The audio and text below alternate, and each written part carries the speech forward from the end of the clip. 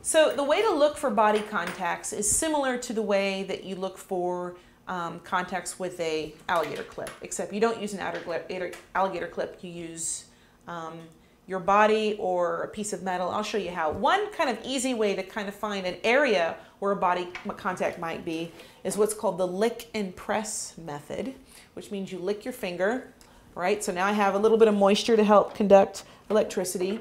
I'm going to press a button and just press your finger somewhere on the circuit board and wait to hear an interesting effect.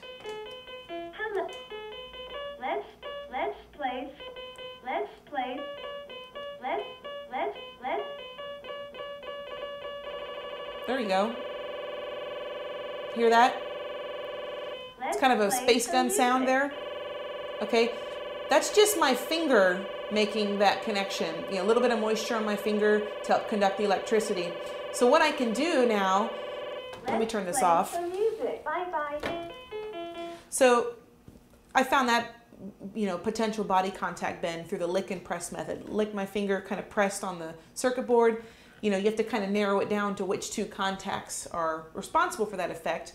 But now we can solder a wire to each of them and then solder each of those wires to something made out of metal, something different, mount them on the outside of the project, and then you have something kind of like this where you have body contacts on the outside, and simply by pressing them, you are affecting the sound that the little device is making.